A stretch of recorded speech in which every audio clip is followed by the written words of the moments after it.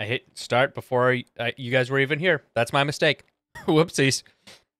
Anyway, as you can see, I got a new light. Looks much better. There are no measures within the Great Sleep. You have become unacquainted with time. Boy, do I wish. After a beyond long absence, your mind begins to drip back into your body. A drop per moon, per sun, per turning. Cannot be sure. Eventually, you can feel your flanks moving with each slow breath, your limbs, your scales, your feathers. When you at last feel your eyes again, you open them to the darkness briefly. You see nothing, but it is still a minor victory.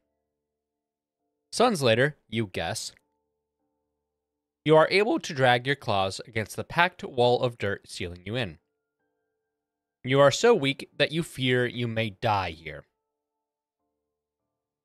At last, however, you see signs of light. You are desperately thirsty, oh my, and so hungry that you cannot even feel your core. But you have survived your first great sleep. You widen the gap and squeeze your body out through it, surprised at the difficulty. Oh my, we're handsome now. Or handsomer.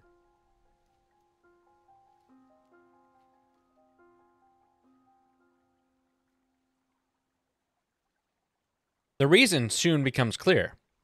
You have shed the short limbs and coppery armor of infancy for more colorful colorings and a larger, sleeker frame.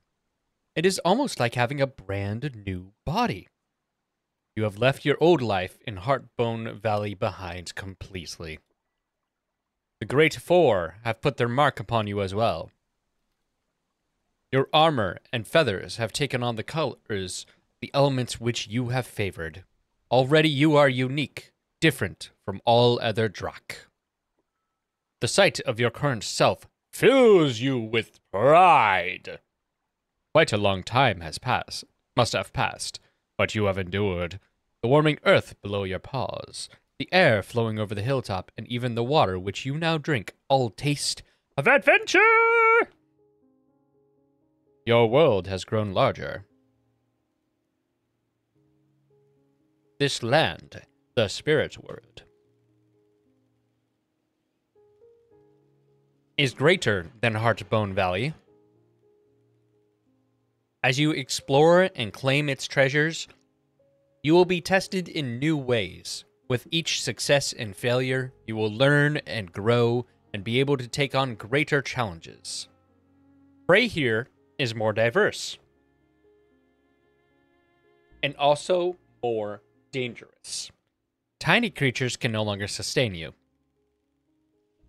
Tree tails and long ears, squirrels and rabbits, are too small to fuel this new body. You must seek larger prey. In time, you will also have to deal with other Drakkin. Challengers may attempt to take your lands from you at any time. And the nearby territories have masters of their own. You are still too young to challenge them for their lands, should you desire them, but not too young to learn their ways and truths. Set word from your lair. You can barely make out the great tree where rests the spirit of the great. It has accepted your presence, but if you wish to deepen your relationship with it, you must find your way to its home. We are nowhere near ready. The No-Tails have no presence in the First Forest. Your time here is limited only by your own growth and your ability to protect against those kin who would take it from you. Your infancy is over, and your adolescence has begun. Explore, grow strong, and find treasure. It is only by learning that you will gather the power necessary to become great. Great, like this cheese. A new sun has risen. Your song of life continues. You are very hungry. We do not silence another living being and consume it soon. All right. Here's our bed. It's very nice. Very solid. Very good for the back. Unless you're ancient like me. Here's our cave of treasures and wonders.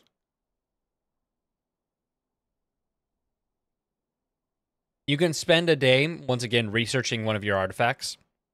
You can use the bloodstone, that's this thing right here, to get a massive temporary boost in your fire mastery.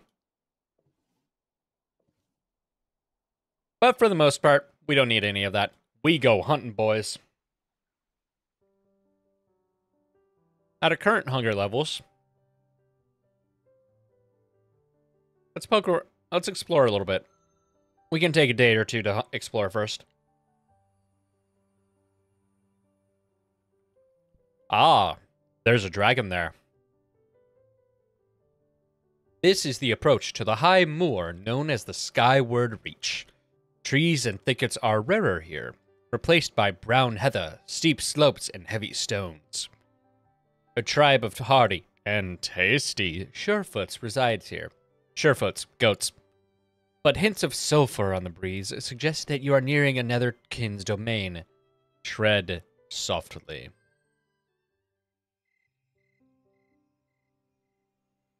I'll let this one play. I'll let this one and the next one play through.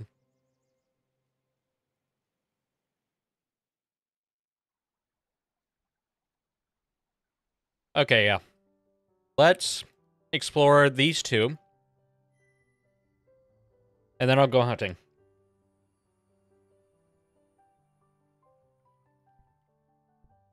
Human stuff!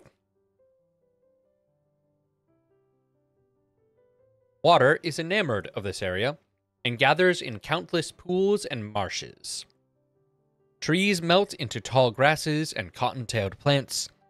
This area is dangerously close to the huge marsh known as the Empire of Reeds, an area claimed by a sapphire kin as its home.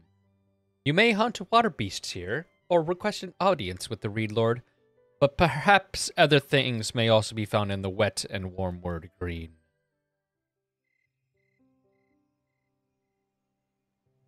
So pretty. I love it.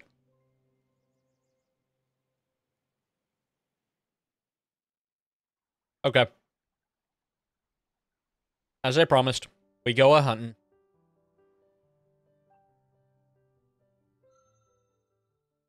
Ooh, this might not have been the best choice. Let's go with this one.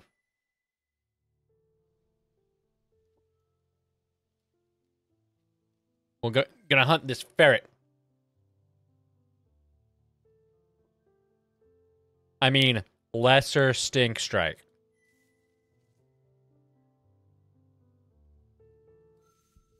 All right, buddy. Nom noms.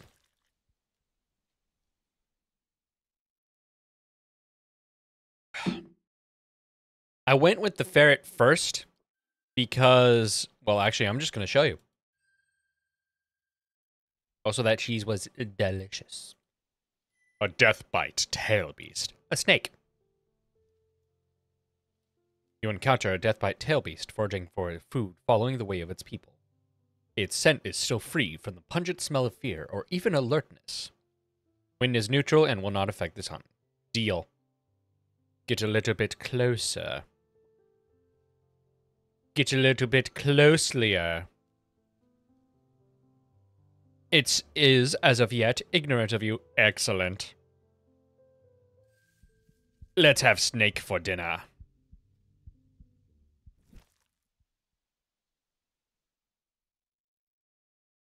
This is why I hunted the ferret first.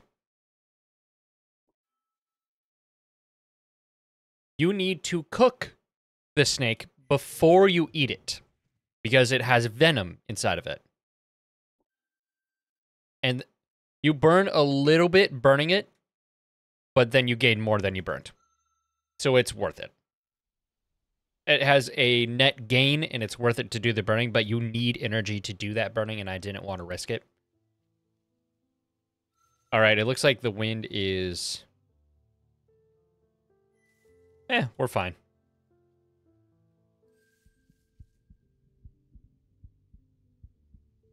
Come on, come on. There we go.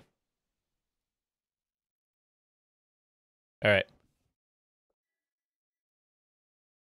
Roasted it a little bit. See, we lost 1 notch, but we gained 4. Okay, that's out of the day. We should be good to fully explore the rest of the area.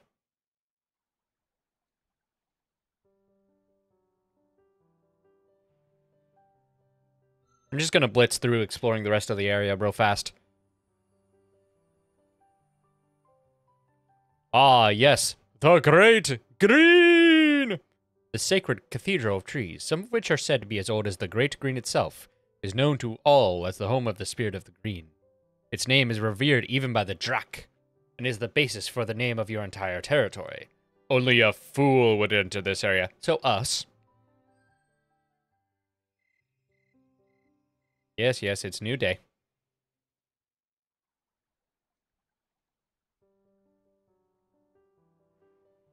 Once again, one of my favorite things about this game is that I can play it with one hand.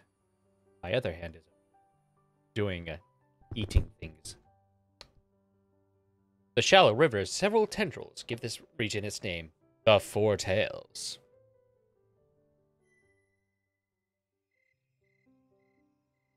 Yep.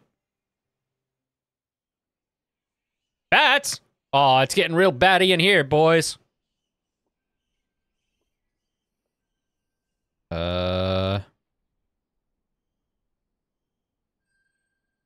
What has eyes but needs them not? What has legs but does... Oh, I haven't read any of this. That's my mistake.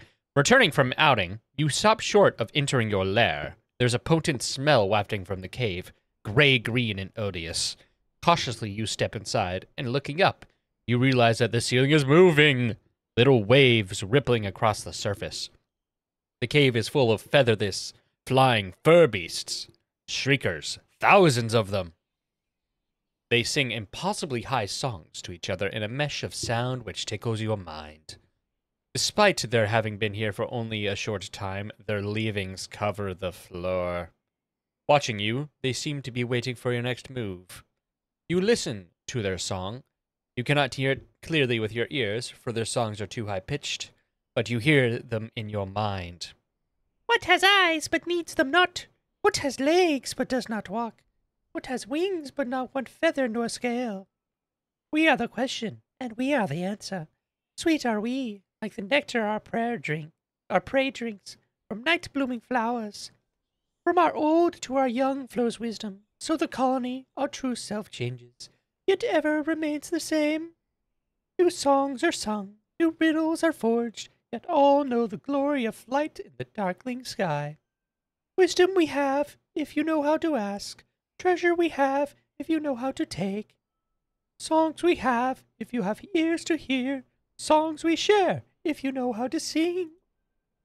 This is our way, the good way of the Shriekers. We're going to challenge them for a treasure. You have treasure? I'm dragon. Give to me.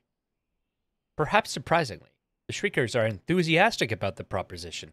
They huddle, sharing stories and possibilities rapidly among each other, in excited ripples of sound and motion, and then they finally turn to you. Their eldest sings in that sharp tone at the edge of hearing.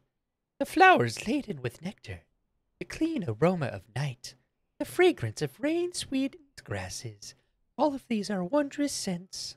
Tell me then, of all things, what smells best? It is close indeed, right in front of your very face. I'm not going to lie.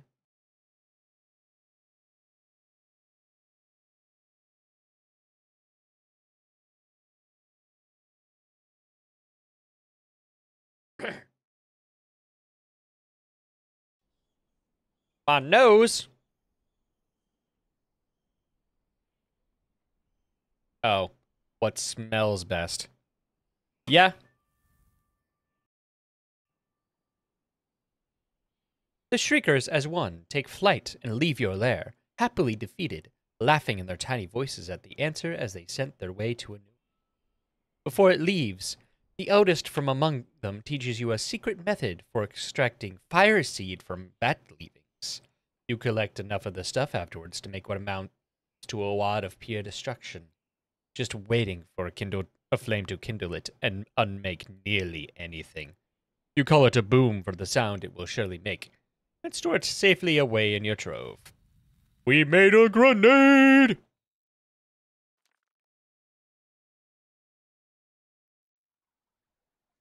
That may not have been the best idea.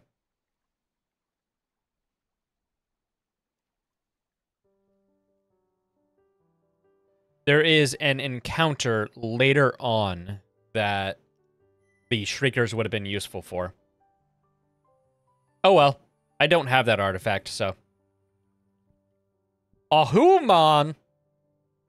Is that a fire? It is, and we'll get to that. Like I said, I'm just going to try to blitz through searching and exploring and exposing all of the things. In this little area, we have more humans, a thing, and... Oh?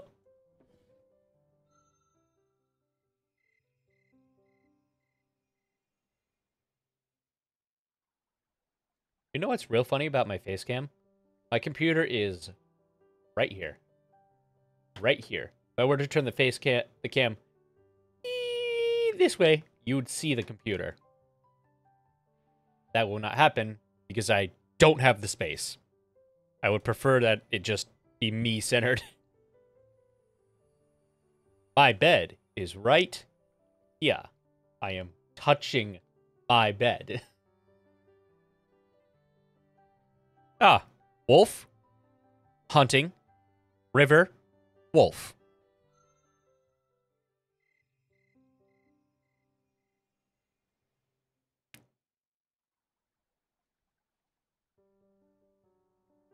All right. We're getting back down into our bottom third of our energy, so we're going to have to hunt fairly soon. We'll hunt again as soon as I'm done clearing out the rest of these.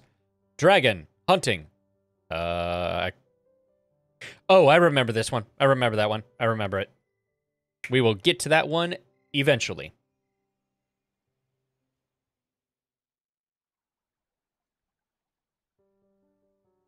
I suppose one smart way to do this is to explore an area, clear out all the events, explore an area, clear out all the events, but you don't have the energy and time for all that.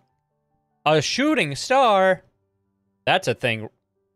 This is a thing for eventually. That's treasure hunting. Excuse me.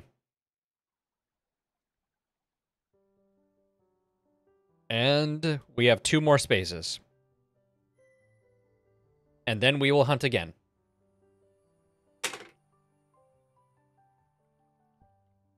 Sparklers, treasure, and hunting!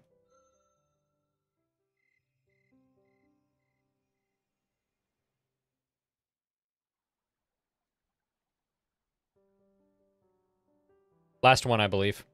Let's see. Can't even select here, because it'll clear away when this last piece goes. After this, we will go after one of the larger hunts. I'm going to tell you what this is right now. That's a weed. Get high.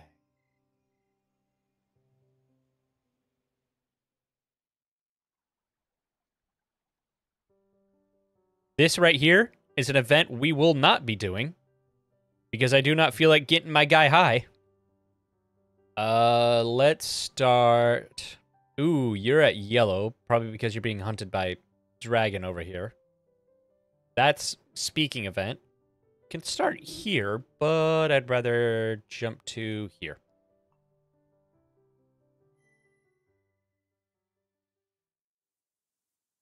Lanes runner. A horse, I believe? No. Yeah, a horse. It's a Hans. We've come so close. Oh boy, we're cutting it close. Haha, it still hasn't noticed us.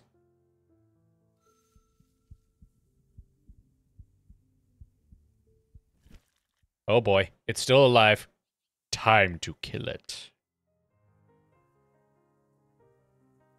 Your enemy is now injured. You must now prepare yourself for the dance of destruction.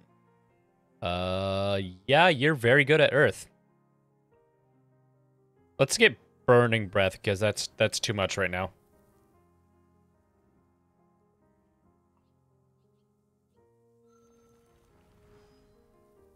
Oh, bracing for the attack. Oh, that's rude. Come on now. Come on now. There we go. Such a feast! You feel deeply sated. As you meditate on the noble beast essence, you feel inspired to run free, feeling the wind in your feathers and sweeping over your armor. You gained a lot of energy. Let's go again. Oh boy. This one's harder because the wind's against us again. Again? I didn't actually catch the last time. Come on. Aha! The reason I'm going come on the second time is because the element related to sneaking up and preparing to hunt is showing yellow. That means caution, you might be noticed. You might fail. Oh boy, here we go again. Start with this one, because... Oh, you started with green? How rude.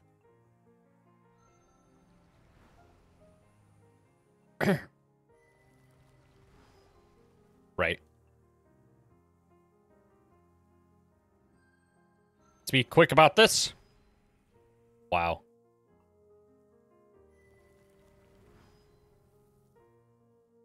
I don't think I went over that, actually. Oh, we can stop hunting for a while now, actually. So I believe I went over last time the color orientation based on the rock, paper, scissors elements. Water beats fire, fire beats air, air beats water. Green is neutral. Green has no effect.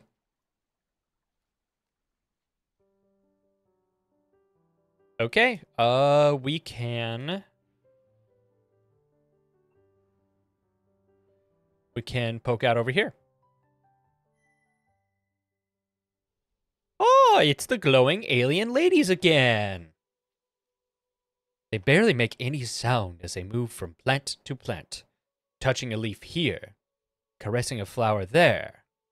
With their long-fingered forepaws, their small mouths, their movements are measured and slow, as if every step, every gesture was carefully planned. They are brightlings, with their mostly hairless, untailed bodies and stilt-like legs. They bear some resemblance to other seed species, such as the no-tails and the delvers, but they are altogether different in scent and in spirit. A facade of no-tail birther scent cannot hide their true aroma, which is like blackberries and lightning, holding not the slightest trace of decay. Each of their scents are exactly alike. As for their inner essence, you cannot see the element spirit lines of their true selves at all, but rather their whole bodies seem to glow faintly. Are they made entirely of tiny spirit lines? Or do they have no true essence at all? Both seem impossible.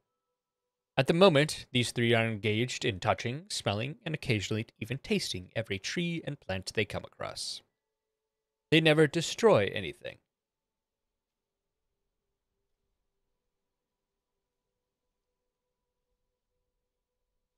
Though occasionally they pick up a fallen leaf or pull up a small herb, or flower whole, still with its roots and soil, and place them in a small sphere of melted sand briefly, before carefully placing them back where they were. What will you do?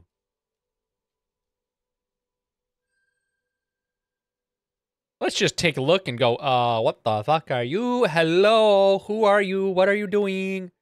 Hello. As you approach, one notices you, and then all three are suddenly looking at you with piercing violet eyes. The first saying no warning to the others, made no sign. How did they know? Is it as though the three share one mind? You see, what we didn't see was them doing. Because you cannot sense where their minds are, you have difficulty singing to them in the usual way. There is no surface upon which to paint your feelings and ideas. However, they do not quail or shy away from you. The scent of fear is wholly absent here, which in itself is more than a little disturbing. As one, they slowly approach you, forepaws outstretched. It seems they wish to touch your head. In a moment, their digits will be upon you. What do you do?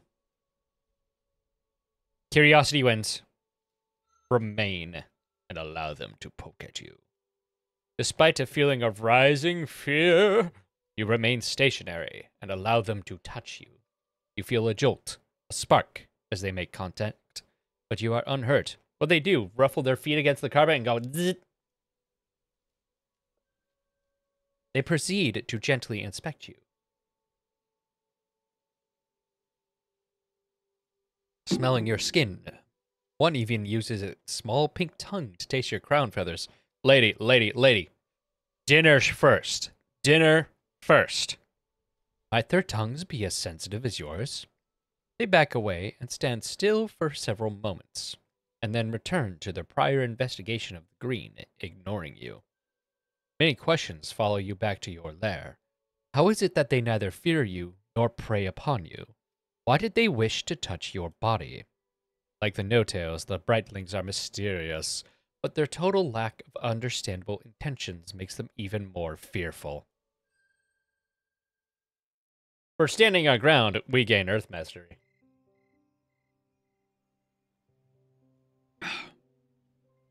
I'm gonna need to get more water soon. I'm out. Let's go poke at the wolves. This one. Oh my, it seems we've interrupted a meal. That's kind of rude of us. A sleepless night sends you wandering through your domain. In the still dark, a song of victory draws you to the top of a hill. Clan singers. You can barely see their bodies in the early dawn. Moon is gone, and sun has not yet been born. But you smell and hear them with great clarity. Their spirits burn bright. I love this, by the way. The idea that the Draken can just kind of see how a creature's spirit kind of forms in it around their body. Just the lines that form and the way that the symbols that appear here kind of show kind of sort of their way of life. Their giver chief raises its essence-stained muzzle and sings a grinding song of warning from deep in its throat. Hear me, scion of the Ancient Ones. We are the claws of the Spirit Clan. Many talons united to one paw. By strength and wisdom and the generosity of this plains runner, we share a victory, feast well earned. Disturb us not, for we are many in one, and you are but one. What will you do? Ask if they are not afraid of a mighty Drak. Indeed, we are afraid. We know you hold red destruction in your mouth, lightly like an adult holds a cub in its jaws. We know that your claws are sharp, your fangs like unbreaking stone. That is why you should fear us. Though afraid, we choose to stand with honor. We see it clearly and know our own hearts. We are many in one, while you are only one. If you doubt, let us dance the final dance.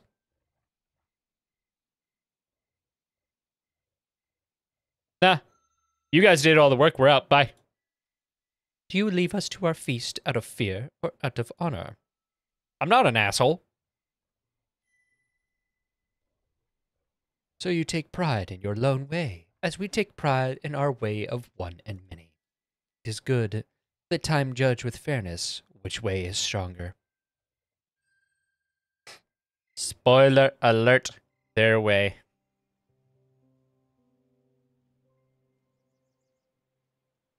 We learned about the doggies. Excuse me. Let us go to this wolfie. I'm focusing on the wolves because they can give me something that I want. Wolfie, what are you doing? Your buddies are over there. While exploring your lands, you come across a young warrior of the Clansinger people. It is alone, and unlike most of its kind, when it senses you, it does not sing to gather its clan. Its body language is cautious, yet respectful. It seems to be leaving its homelands, though you have heard Clansingers value their lands and family above all. What will you do? Dude, what the fuck are you doing? You wordlessly hail the good beast with a plain, unhidden approach. It stops, waiting for you to draw near. There's only a tiny hint of fear in its scent. I am seeks through the boughs. What business has one of the ancient kin with a lone clan-singer? What will you do? Ask after the clan-singer. The clan-singers are proud children of earth and sun. We have knowledge of a great truth. Many can become one. We join together to hunt a greater prey, as all know. Even the great grazers are not safe from us when we see with many eyes, hear with many ears, and strike with many fangs. When we succeed, we celebrate with crystal-clear song and sleep drunk with warm flesh. But the truth of the many and one goes beyond this. We form bonds with each other in which a new essence is created. The spirit of the clan. Each clan has a different spirit, bound by love, defined by the wisdom of its members. From birth, we are taught not only to survive, but to love our clan, to love our prey, to love rich earth and the clear night and the scent of our creators. Our people are found all over the Great Mother's body, and our song echoes from every green, for proof that we are beloved of earth can never be given. Ask the clan-singer why it is leaving the lands of its people.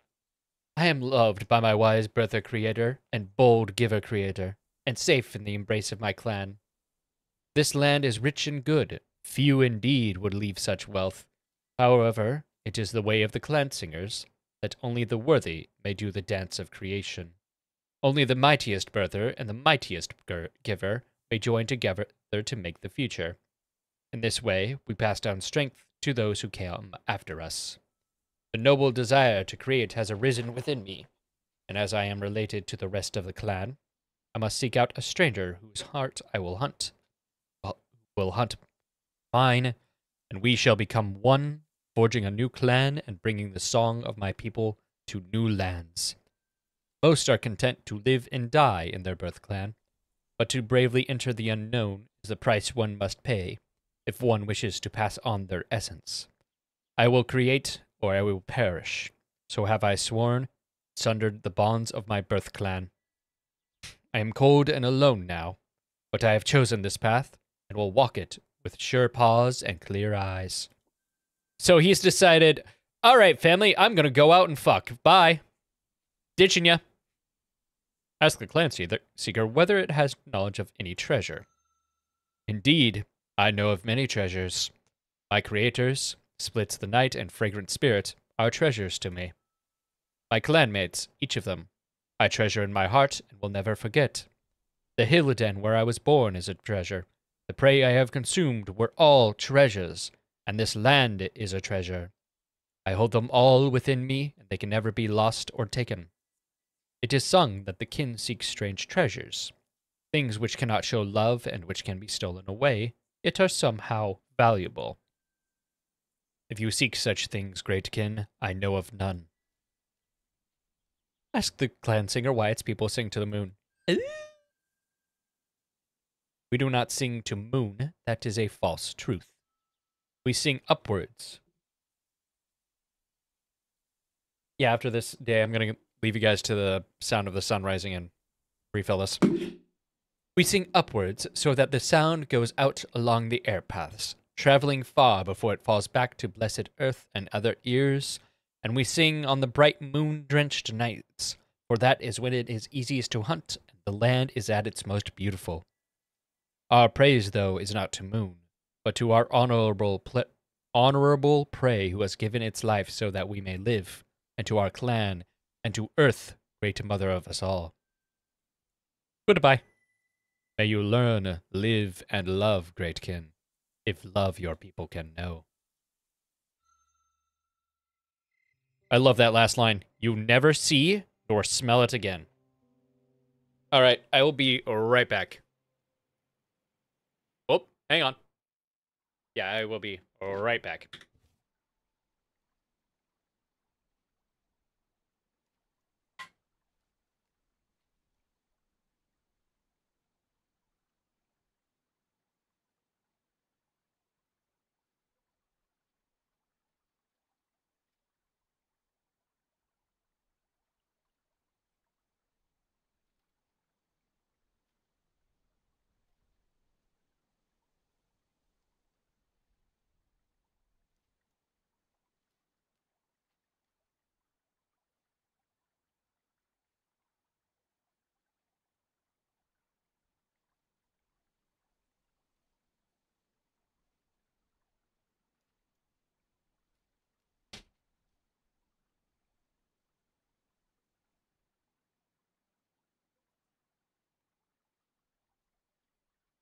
I'm back. I know you missed me. I mean, don't lie.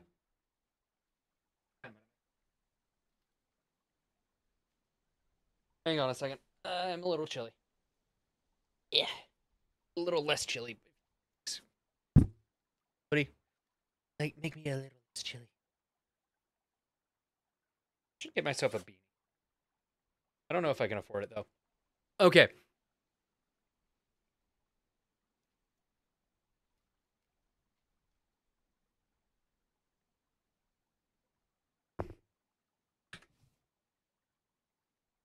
Day, who the fuck cares?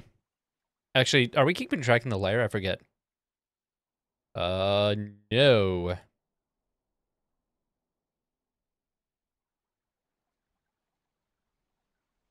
Hang on. Fuck off. Oh, shut up. Let's go poke at the wolves again. Let me back out. Is there another wolf one? Oh, we can go to Darktooth. We'll do that after the wolf. Yes.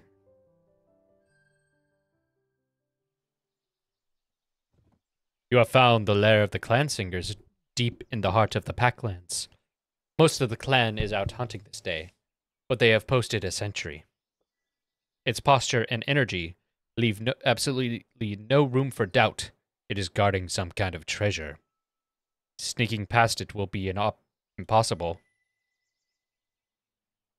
Oh yeah, I need better water affinity.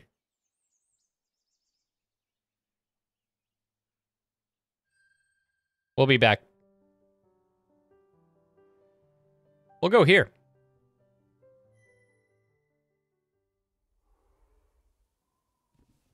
The trek back to the edge of Darktooth's territory takes most of a sun, but once you announce yourself, you are not kept waiting long. Scarcely have the echoes of your song faded when the dark-winged elder appears in the sky, gliding down to settle before you. A young kin has survived its first great sleep. No longer a hatchling, though still earthbound. Formed and yet malleable like clay. A spirit word, heart of the great green shall try, temper, teach, test. But there are other lessons which may not be easily learned from nature. Perhaps a young kin is prepared to begin the great lesson, or does one come for another purpose? How is my clan singer knowledge? Oh, it is absolutely mastered. Excellent. Great one, what is the great lesson? Beyond all single questions which can be asked, there rest certain truths which reign over reality as the kin reign over all good beasts. The great lesson imparts such truths. It consists of various trials, meals for the mind. One who is found worthy shall have powerful verities revealed which illuminate the path to wisdom. Yet wisdom and power is power, and all power comes at a price. When a young kin feels as though it is worthy and can bring tribute, it may begin, but safety is not guaranteed. Truth, like all treasure, can only be earned and never given.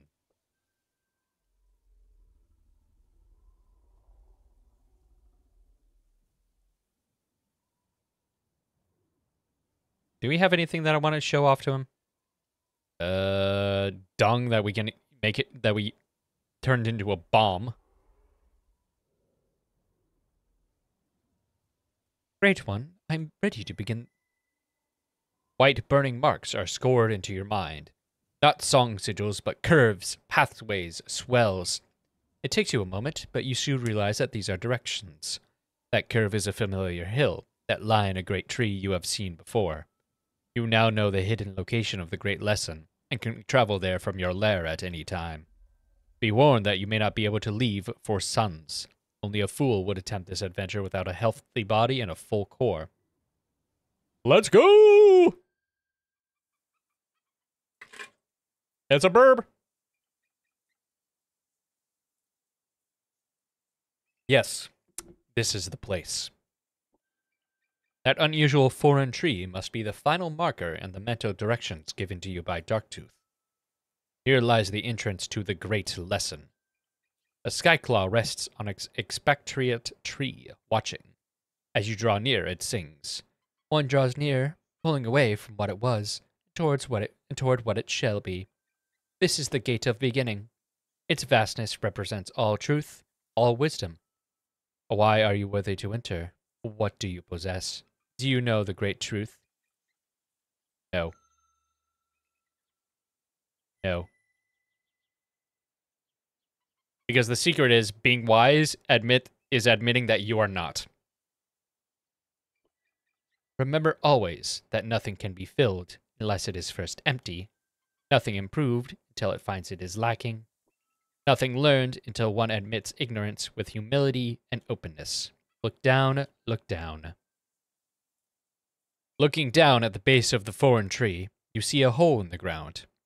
It was always there, but it seemed so obvious that the huge stone was the entrance that you did not even notice. It is time to begin the lesson.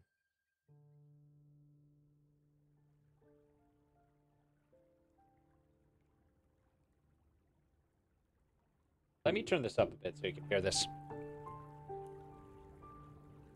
Isn't this music amazing? See? Amazing. This is the maze of history.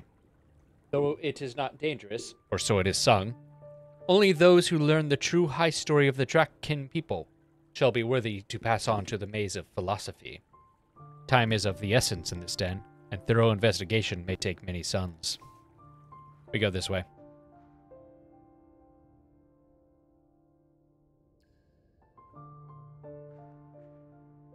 Yeah, what's... Oh, right. Let me actually read what is being said here.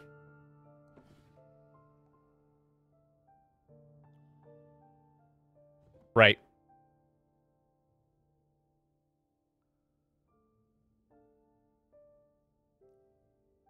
Can I not select it again? There it is.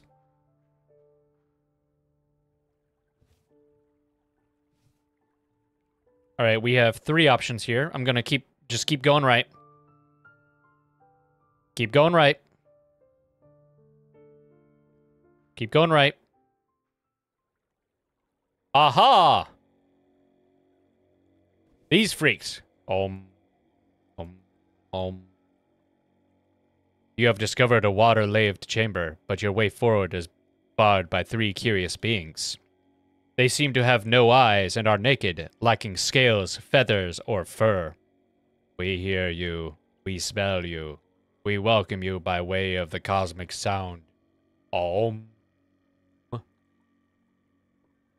This is the gate of what was. The only way forward from the maze of what was. None shall pass us here, unless, Om.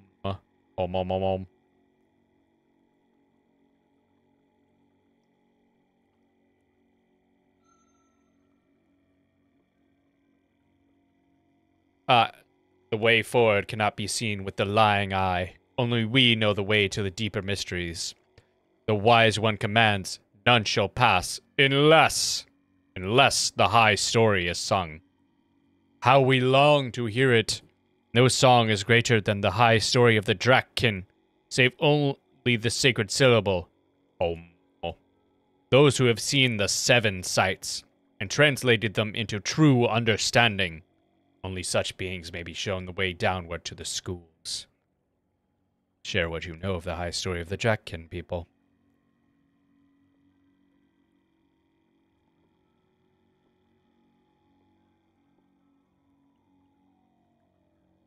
Yeah, I need to actually find. Okay. That's rude.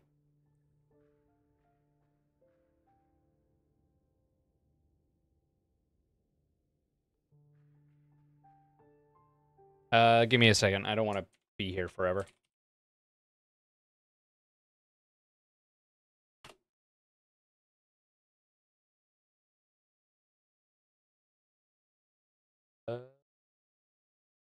There.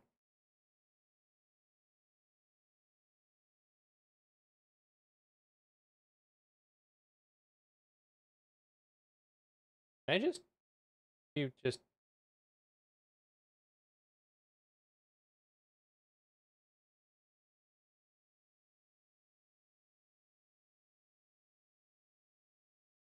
Hang on.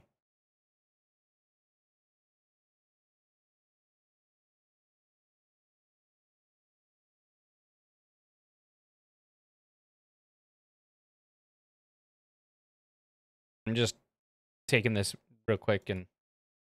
This needs to... I need to get Spotify off my damn computer.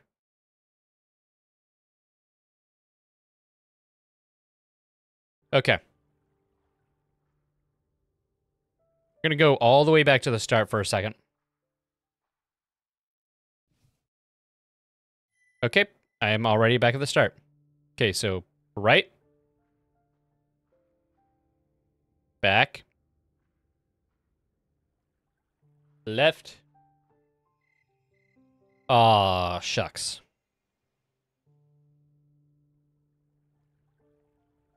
Yep. I'm gonna go back just in case. See if I... Yeah, I have to go this way. I was checking to see if It says left is the next option, but... Just trying to make sure that,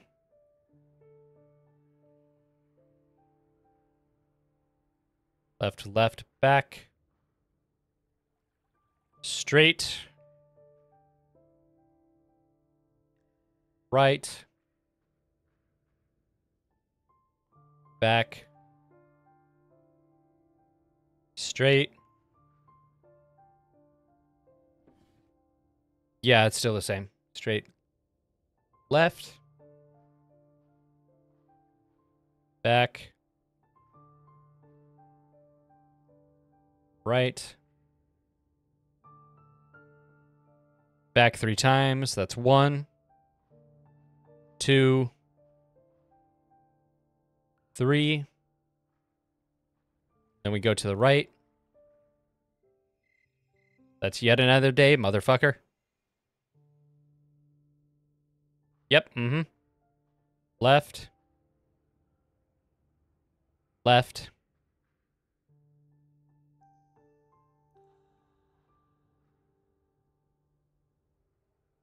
Right. Left. Back. Right. This can go.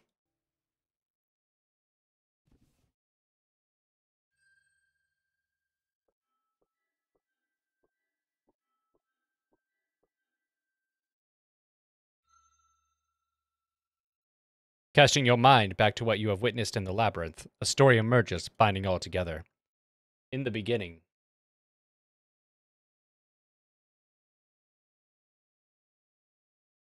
Hang on.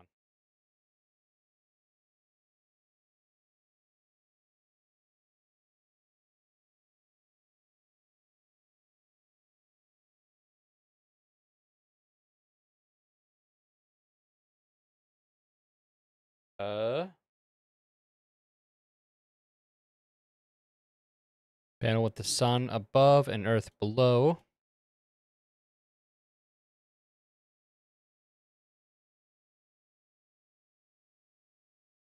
I believe that is this one.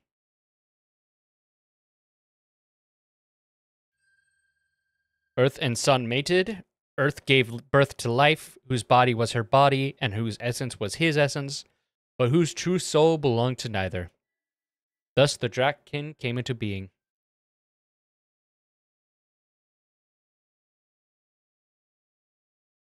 This one, I think.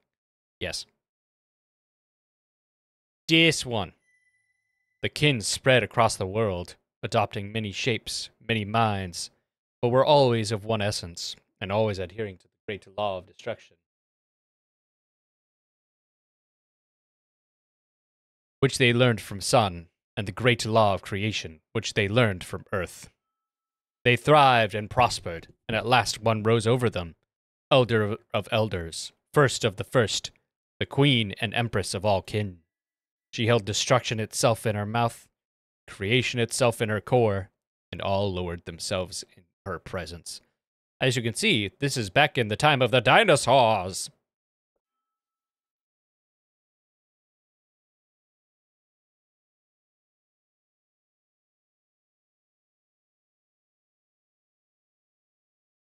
I believe it's this one is next.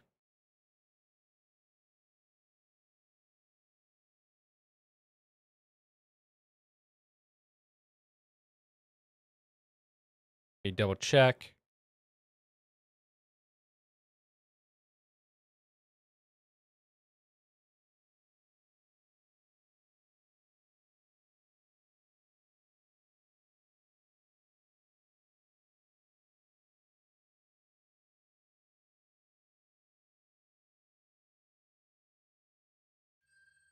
Then came the others in their circle chariots, and the heavens fell, burning. The very sky turned against the Drakk, and in brief moments, eons were unmade. The slaughter was unprovoked and unfathomable. Nearly all of the great kin died, though some of the smaller ones survived. Sun shed burning tears which fell to the ground, and earth vomited up slow fire and horror.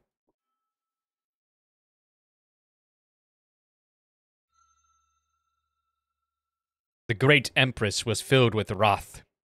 Calling upon the power of creation, she gave birth to a mighty legion of powerful Drakkyn.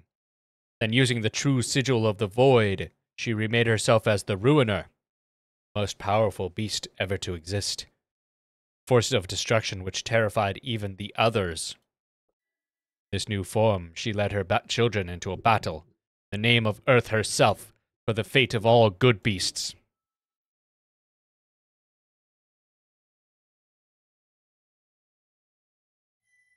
At first, victory was with the Ruiner Empress, but the others secretly wrought a new weapon, a music which ripped apart reality. This terrible new music of the others bypassed body and even essence, to destroy what should never be destroyed. The kin were defeated. Nearly all perished, and the Ruiner Empress was stripped of her spirit crown and authority. Imprisoned deep within the flesh of her own mother, she sleeps through the ages, knowing only the nightmare of rage and sorrow which she still carries in her immortal breast. Immortal.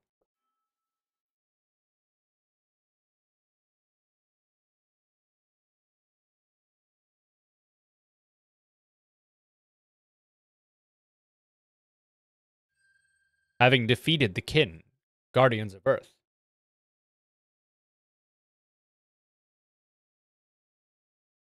the victorious others created 3 flat-faced, tailless tribes to spread their dominion. The short, strong delvers to seize Earth's bounty from within.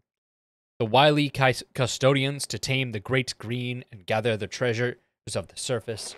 And the massive enforcers to administer a new law, keep the others weak and docile. The others then departed, promising to return in the future. The few remaining kin slept for long ages in dark, cold places, hiding from the others and their seed. Though the other seed waited many, many turnings, the others did not return. They grew confused and despondent. In their chaos, the custodians rose up against the enforcers and destroyed them. The delvers disappeared underground, leaving only the custodians to bear the legacy of the others on the surface. They were now simply the No-Tails. In time, the few Truekin were left emerged from hiding and sought their crown again among the good beasts of a new and changed earth. But they were no longer unopposed. Now the No-Tails multiply, their strange music warping the world, while the kin are squeezed between a departed past and an unknown future. Earth herself and the fate of all of her children hang uncertain in the silent void, awaiting the verdict of time. So it was, so it was. The high story has been sung, and the way now opens. We offer gratitude for the pleasure of hearing the Baha'i story once more. Pass on and remember. We gain mastery of elements. This is the maze of philosophy. Several schools teach various truths here. And monitor eels, monitor all monitors.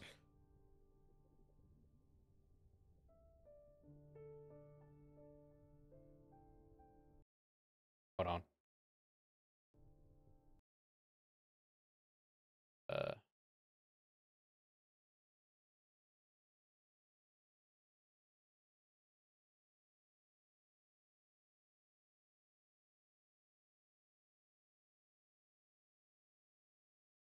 Okay.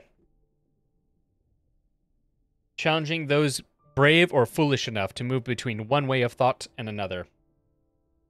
Both respect and suspicion may serve a young Draken well in passing through to reach the Elder of Wisdom. This cavern is vast, becoming lost would be quite easy, as the trickling waters wipe away even the scent of your passing.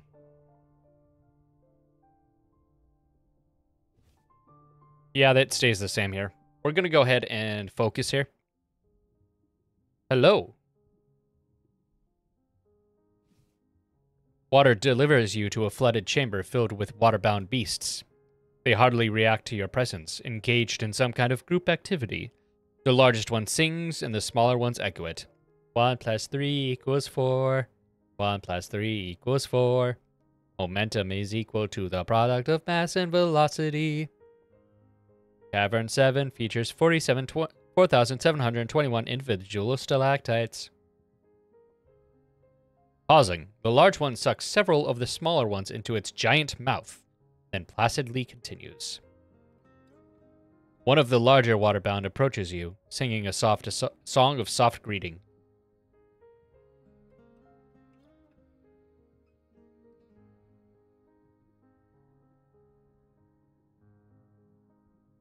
Greetings, honored visitor, and welcome to the School of Knowledge. What do you seek here? When you inform it that you have come in search of wisdom, it seems gratified. You have come to the right place. Wisdom is simply another term for knowledge.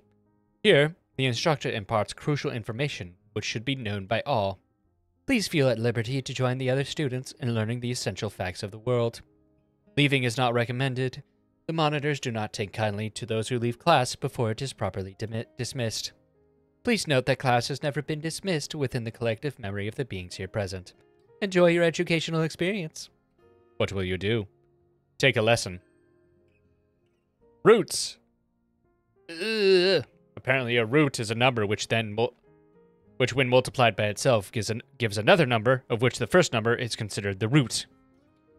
The instructor then proceeds to address the unasked.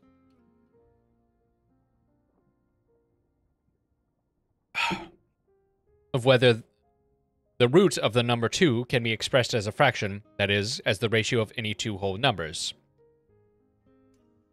Math, I'm not reading that. The fact that none of the students seem to truly comprehend the reasoning or significance of this, or even care about it for its own sake, does not stop the instructor from doing the exact same thing all over again with another unasked question and another.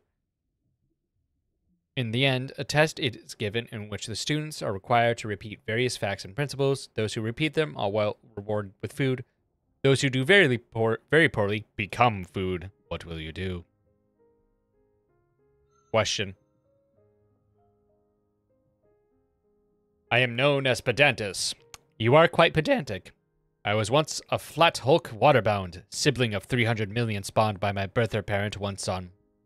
My existence was filled with hardship and danger, till the wise one chose me and opened my mind to the beauty of facts, of hard, unbiased knowledge. My newfound ability to retain these facts made me useful to the wise one. Now I distribute my knowledge generously to all who would hear. These are the principles of my school, the school of knowledge. First, that only verifiable, quantitative, and unbiased information constitutes fact. Second, that facts are the basis of knowledge. Third, that knowledge is the basis of wisdom. You ask whether the theorems and combinations of numbers and sigils and labels serve a purpose. Of course.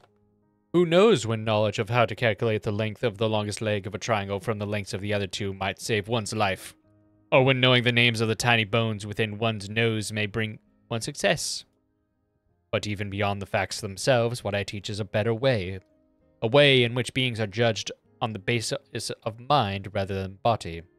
From this shall flow a new future, one in which brute force shall become obsolete, fact shall reign supreme. Perhaps in time, one may solve the hidden equation, and all shall be ease and blessedness forever.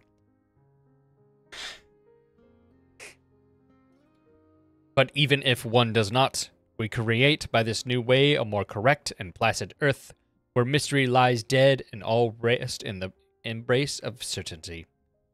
We refrain from pointing out that its way does not seem to be affecting anything at all outside of this small cavern.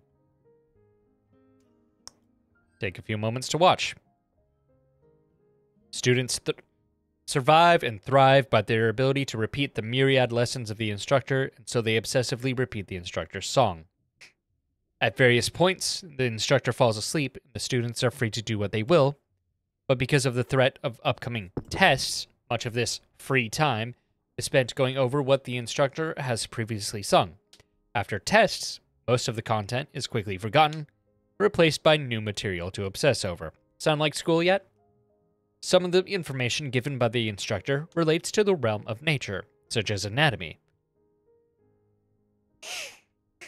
And while a little of it is useful, most of it just applies long names to very specific parts of the body to which you can already refer in much simpler terms. Other times, the information relates to the study of numbers. Math. In fact, only rarely do the learners apply any of facts which they are constantly given in their lesson. When you point this out, they are surprisingly undismayed. Do we not know much more than others, and is not knowledge the root of wisdom? One son, it shall be useful, surely. Besides, in this cavern, our success will be guaranteed if we can survive enough tests. Better to hone one's mind than to rely on one's body for safety. You do notice that more survive here than in the Great Blue by far. Ask for the instructor's blessing. It ignores you. Wait for it. Only through a sacred test can my blessing be earned. Since you are not of the school of knowledge, we shall begin with a basic test of number.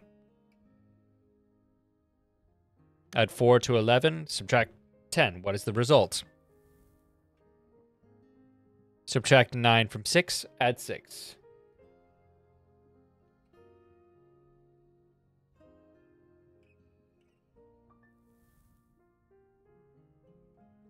Oop. Add. Subtract 7. Multiply by 7. 63. 17, 12. 12 times 6. I don't feel like doing that in my head. Minus 7, 65. 17 times 11. No, piss off. I'm not doing that roulette math again in my head. 177. Minus 7. Nope. Oh. 170.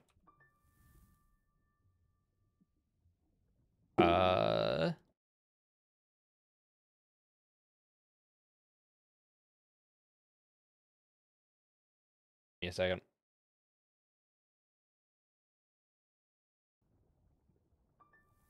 Your skill in the realm of number is recognized. You have my blessing. Relay my greetings to the Wise One and inform it that I continue my sacred charge of spreading knowledge to all. We are smarter. Because we used the power of calculator.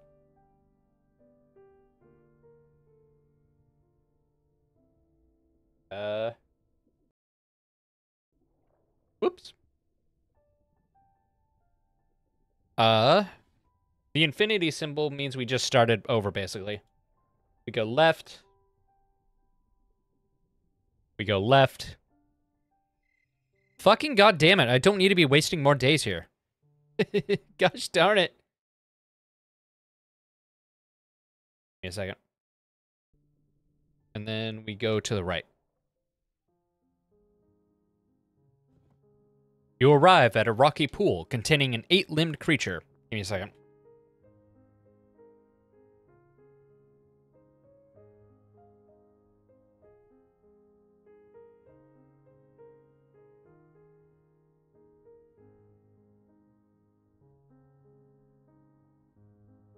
I had to clear my nose for a second. Which seems to be guarding several piles of ordinary sand. Some creatures nearby are doing the same. Welcome, Drakkin. You have traveled far and have at last arrived at the one true school. This is the School of Wealth, and I am instructor Pecunius. Our philosophy is embraced by all the world. Even the Drakkin live by our way, collecting many, many things to themselves. I currently possess exactly 2,076,438 objects. They are mine and mine alone. So, how many objects do you possess? You confess that, although you have many objects in your trove, it does not approach such a number. Ah, then joy indeed is mine today. I can call myself Pecunius, whose wealth is greater than the Drak. Its many appendages squirm in pleasure.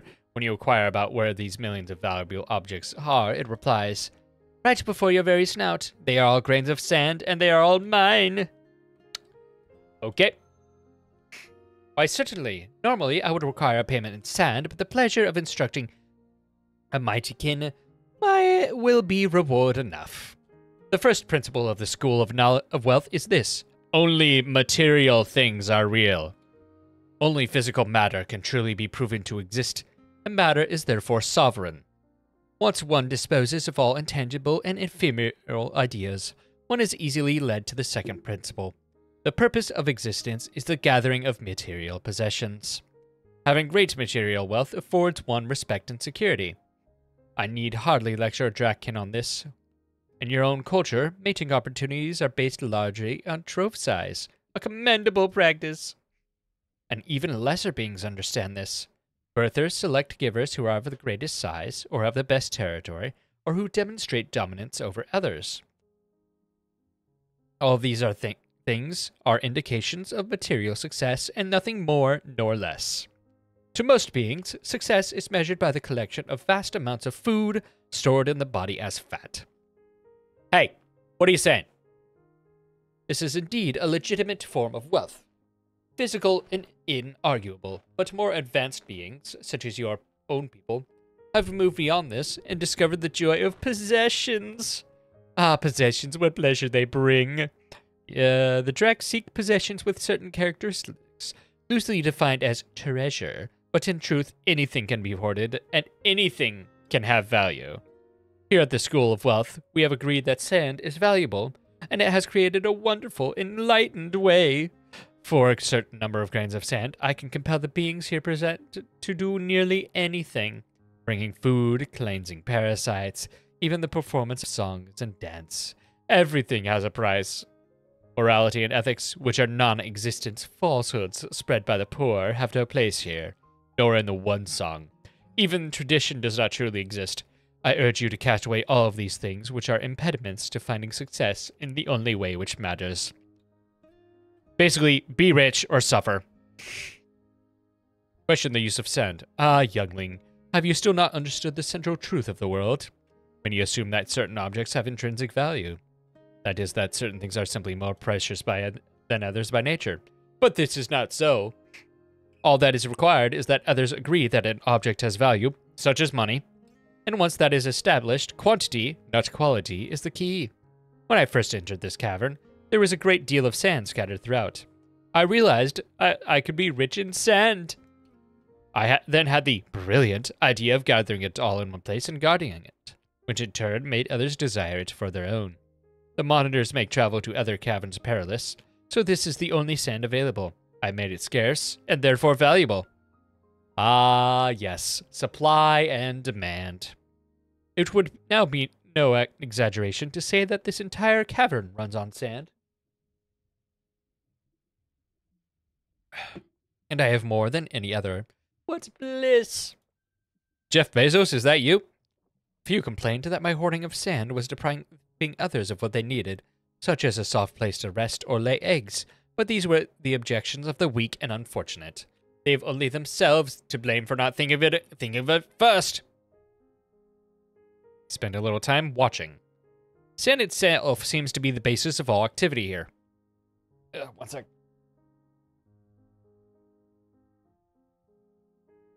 The focus is not on living beings, but rather the number of grains of sand which they possess. Every movement and interaction carries a price in sand. It is traded for food, territory, entertainment, and mating opportunities. Reality, is that you? Some of the good beasts here have even forgotten how to hunt, having used sand to gain sustenance their whole lives. Some few have large quantities of sand, more than enough. But instead of enjoying it, they constantly seek more, finding new and more expensive things on which to spend it. In this sense, everyone seems to desire much more than they have. This discovery of wealth has made everyone quite poor, and their dependence on other has made them weak, as they now buy what they desire rather than win it. When an individual's pie diminishes, they wail with sorrow and become despondent, even though their ancestors, and most currently living beings, would never have cared about it at all. Despite all this, they routinely bless themselves for having created this system and sing about how this is the best possible way. It certainly does allow some who would not survive in the wilderness to thrive, but they are so focused on the cost of objects within the system that they do not perceive the cost of the system itself or the weakness it brings. What will you do? Ask for the blessing.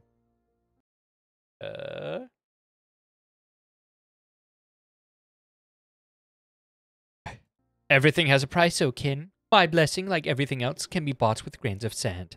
10,000 grains, such is my price, and my blessing shall be given. Ask Pecunius the value of its own life in sand. Millions of grains. Why do you ask?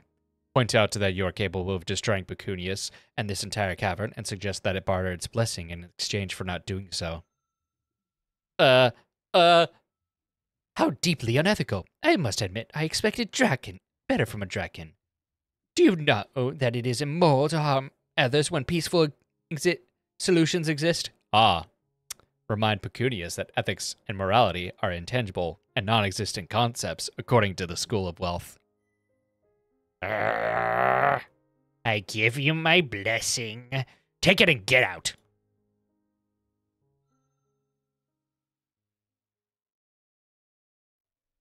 I will gladly leave, punk-ass bitch.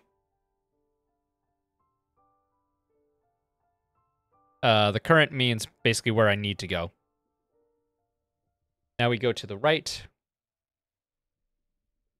That's good, that's good. Following monitor protocol. Multiply 11 by 10, add 6, subtract 9. What is the result? Yeah, 11 by 10. I don't feel like doing this in my head. Plus 6, minus 9, 107. Correct. Exception allowed. Lateral movement is discouraged. Please proceed quickly to an approved source of wisdom. Stay at school. We shall go to the School of Emptiness.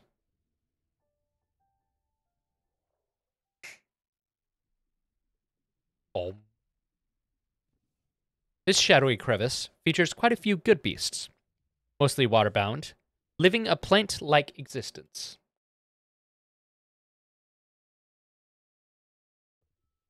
Each seems to have created a hole in the sand for itself, and there it remains, occasionally extending or retracting, but never leaving. None acknowledge your presence. When you introduce yourself as a young Drakkin who has come to learn the ways of wisdom from an instructor, the narrow one in the center replies, "What is a Drakkin?" You explain that the Drakkin are mighty beasts which prey upon other beings, and yada yada yada. Mighty, precious, and immense are all empty of meaning. Many beings you might use the same words to describe themselves, though they are nothing to you, or even to me. What is mighty to one is weak to another. What is precious to one is useless to another. What is large to one is tiny to another. You are trapped by judgments of yourself and the world, which do not exist. I ask again, what is a Drakkin? Meticulously define every single thing. You say that a drak has a certain number of teeth. If a drak loses a tooth to some misfortune, is it no longer a drak? Then why did you reply that of course it is still a drak, even if it loses one or even all of its teeth? Then why did you include that in your definition? Do you not see that all of those points which you labored so greatly to illuminate are false? Exceptions exist for all of them, and yet those who are the exceptions are still drakkin. The more you attempt to confine reality to narrow definitions, the more it will define you. I ask again. Using what is a Drakkin? Describe the unique history. You speak of events which you have not yourself witnessed. They may well be inaccurate or even wholly fallacious. Yes. I have no way of verifying them, and neither do you. But more importantly, how can speaking of the past define the present? I asked what a Drakkin is, not what they have done in the past. Your answer fails to answer the question, and so I ask again. Say that a Drakkin is simply what you are. That answer is empty of content. If you asked me what I am, and I answered, I am myself, you would not be at all satisfied, and the intended question would remain unanswered. Surrender! You do not know what you are, and cannot even define your own species. The same can be said for yourself as an individual, and for anything which you behold in this world. You have failed. Ask it to define itself.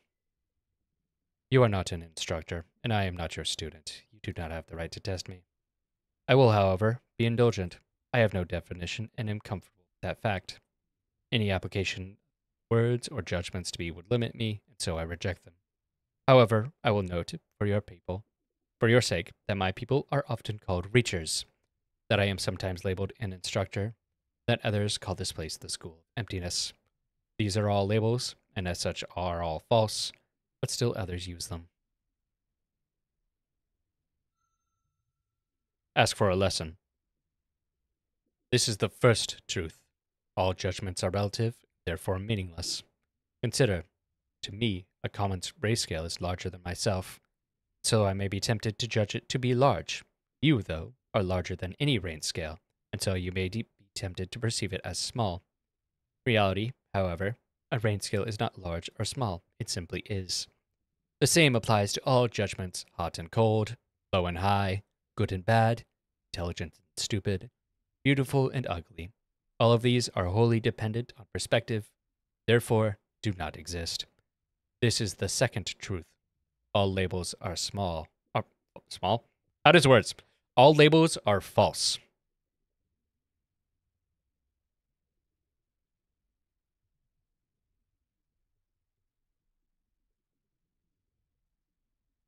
As you learned, the term drak, or kin, is often used to describe beings which look or behave somewhat like you. But the word drak has no actual definition. We can speak of what is not. A drakkin is not, for example, a fur beast the size of a grain of sand. But we cannot actually define it or anything. We may agree that the term drak applies to you, and reacher applies to me, but we cannot actually define what those things themselves are. The nature of objects in and of themselves is unknown and cannot be known. This is the third truth. Reality is unknowable. You have the experience of being here and understanding me. But what if you are now asleep? This is but a dream. Can you prove that it is not so? It is even possible that this is a simulation of some kind, and not only do I not physically exist, but even you do not. Perhaps all of this reality is some kind of game for a higher being whose interests and purpose we cannot fathom. How do they know? All things float from dream to waking, and from existence to existence fluidly. None of the treasure you hoard, nor the prey you consume, can be proven to actually exist. These truths alone hold. Who are you? What is wisdom? What is life? You have my blessing. Goodbye. You suck. Okay. Emptiness. And we have to go back this way. Left. Left again.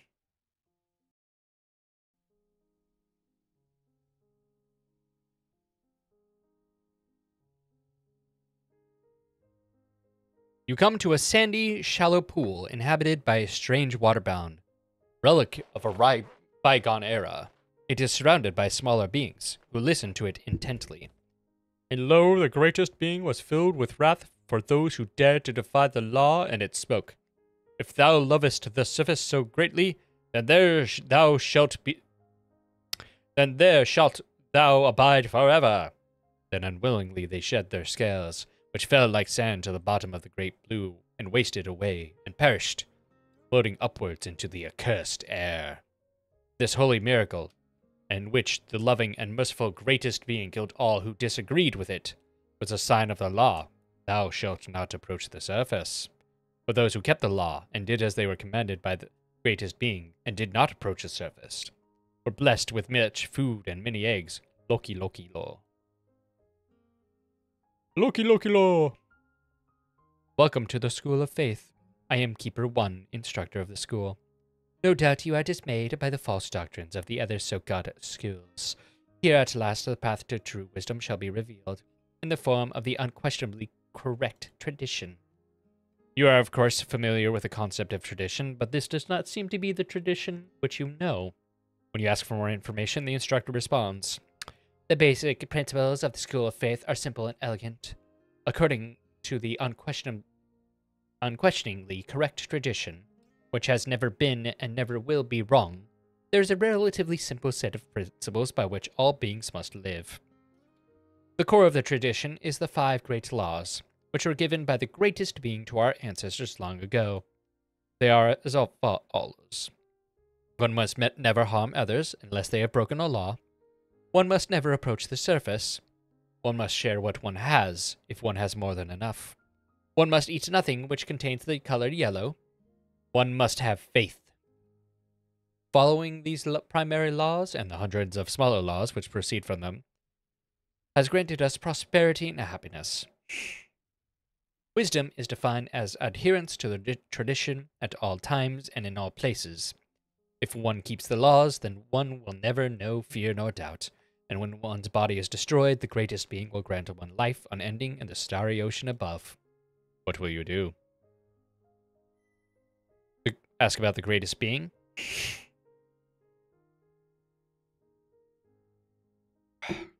The greatest being is the most supreme entity which could ever be imagined.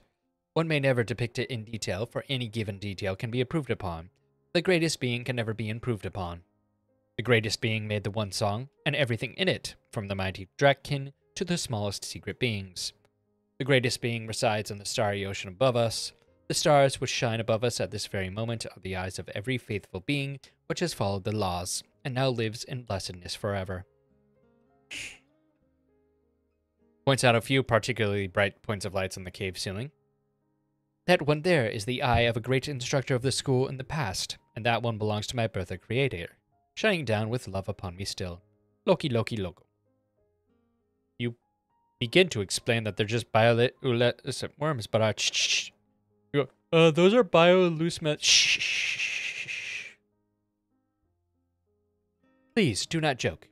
Those are the eyes of the faithful, proof of the rightness of our tradition, and not anything else. Certainly not something as base and tasty as a worm. You cannot possibly know otherwise. To even approach the surface, let alone rise above it, is forbidden. And this is surely the great blue, open to the stars, and not an underground pool. Loki, Loki, Loki, Loki. Following these primary laws and the hundreds of smaller laws which proceed from them has granted us prosperity and happiness. Yep.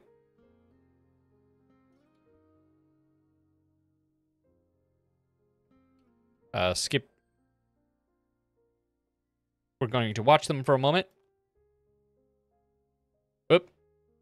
This is certainly an unusual community of good beasts. They greet each other in the name of the greatest being and are careful not to do harm to others.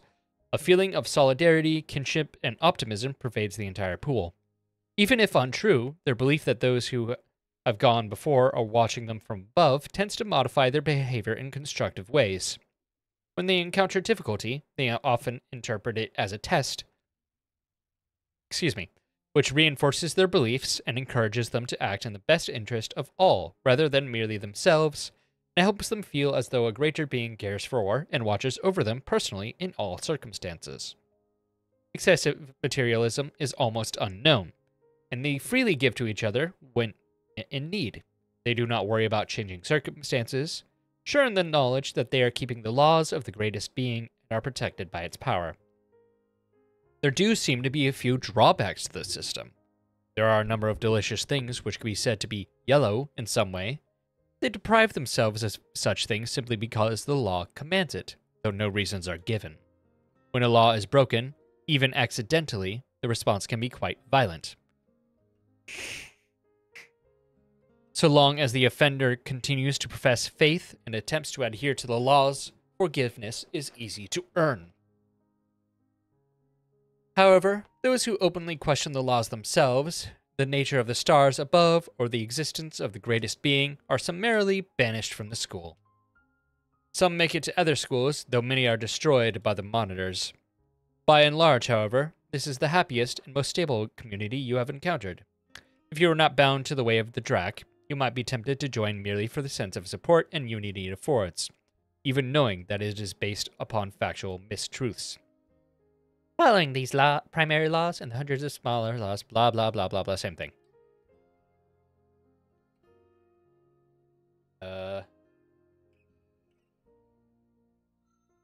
Faith is obedience to the tradition even in times of doubt or fear. Many beings attempt to use logic and reason in order to navigate life. This is a serious error. The one song is too vast and too complex to ever be comprehended by the inherently limited mind. I apologize for the changing voice. I can't decide for this guy.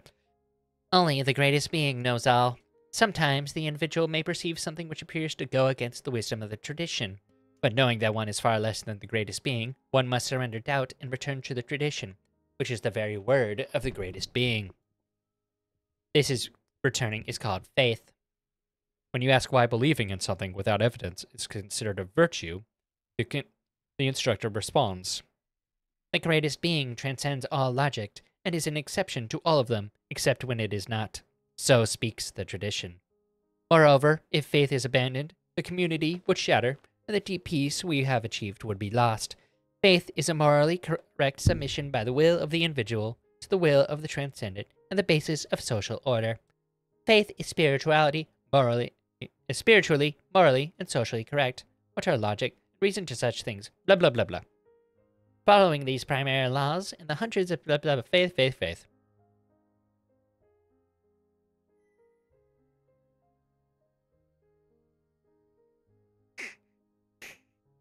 I wish to bless you in the great being's name, but before I do, you must cleanse yourself.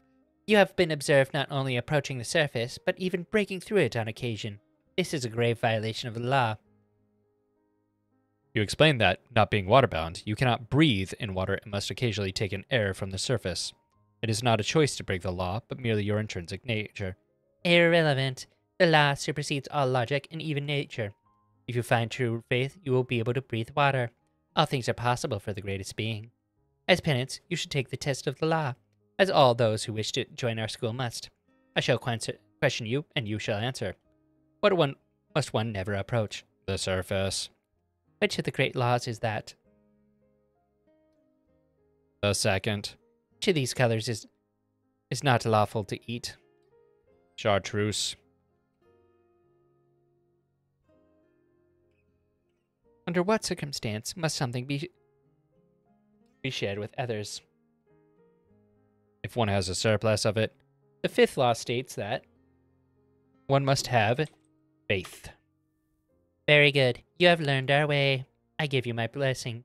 May you carry the teachings of the unquestionably correct way to the ends of the earth. May we meet again in the starry ocean. I will say, this is a great way to get a lot of elemental masteries.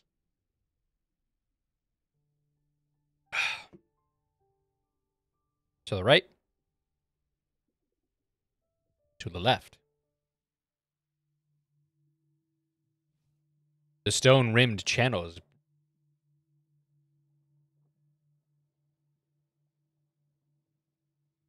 bring you before a vast living being. It is clearly water-bound in nature, though you have no idea what kind. You have never seen or heard of anything vaguely like it. At first, you fear being devoured, but then you sense its powerful yet gentle essence, and terror turns to awe. Its mind song pours into you like molten shinestone. In the name of wisdom and of the eternal deep, welcome. Imparting a minor truth. This is the gate of graduation, through which all must pass to leave the schools and earn an audience with the Wise One. For the purposes of clarification, and also to ascertain the appearance of self-knowledge, have you received the blessings of the 4 instructors, thereby becoming ready for the test? Yes, indeedy. Young one, you have received my blessing, and arrived at the gate of graduation. You have learned the importance of number and fact from my school of knowledge. You have seen how a new way could be forged in which information could be spread from one to many and be used to measure one's worth. This guy sounds like Hydra. He sounds like he supports Hydra. Get out of here. I will not join you. Because knowledge alone is not wisdom.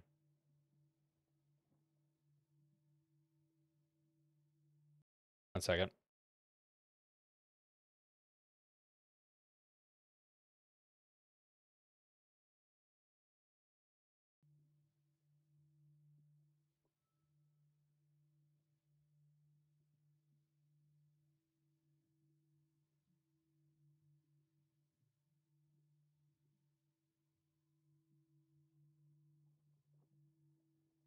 Then out of darkness, the keeper one swims into view.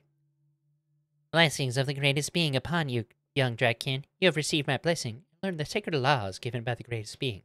You have borne witness to our community of faith and seen the harmony, and peace which come from embracing the unarguably correct tradition. When our bodies are destroyed, we will surely live on in the great above and look down upon others from the bright blue stars. I invite you now to take the final step and become one of us forever. If you will swear always to have faith in the greatest being and follow the true laws alone, then you too can live without fear and doubt. No. But why not? Why would you choose the difficult and lonely path of the Drakkin over the comfortable and supportive community of faith?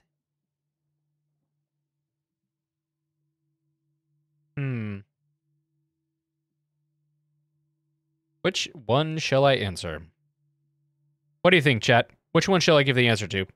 All of them are what I want, but I'm going to skip out on the first one. I actually like this one the most. Actually, I like this one the most.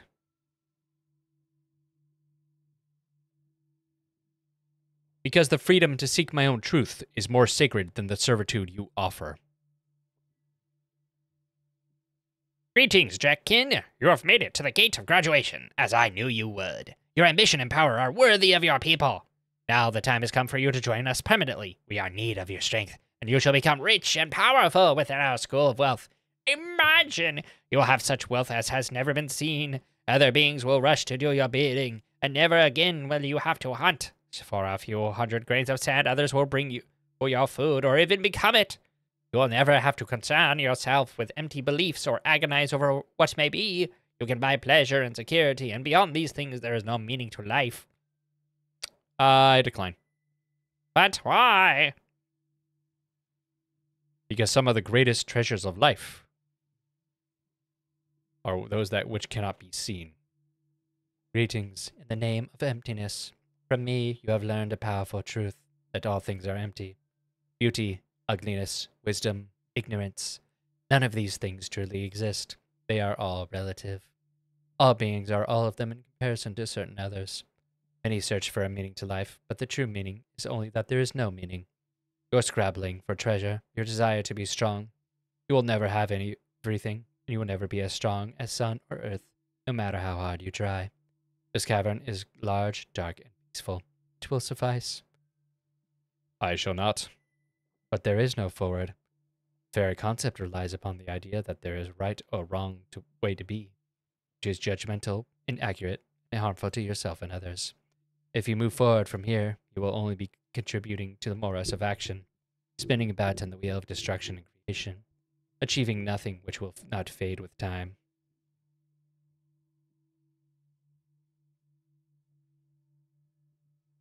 Life is not empty, but filled with possibilities.